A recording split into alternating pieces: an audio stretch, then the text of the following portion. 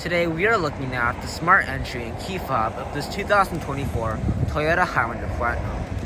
Starting with the key fob, we have a pretty simple design. Toyota's latest design, we have Highlander branding on the back, so nothing too special.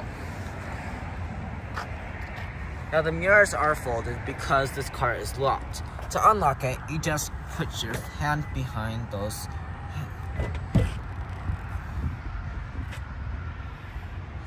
Now you can hold it there for an extended period of time to open the rear doors. And to lock it, you just hold your finger on those two lines. Now what surprises me about Toyota is that they don't include smart access to the rear doors on more of their cars. Now we do have it on the Sienna, but even on this Highlander Platinum, we don't have it. That is also the same for the Sequoia Capstone and some other cars like that. Moving on to the back, we do have smart access to this tailgate. Just reach under there, or you could use the hands-free access, and we have access right there to the cargo area. Now give me your thoughts on this Toyota Highlander Platinum. Would you buy it? Would you not? Thank you so much for watching, and I'll see you next time.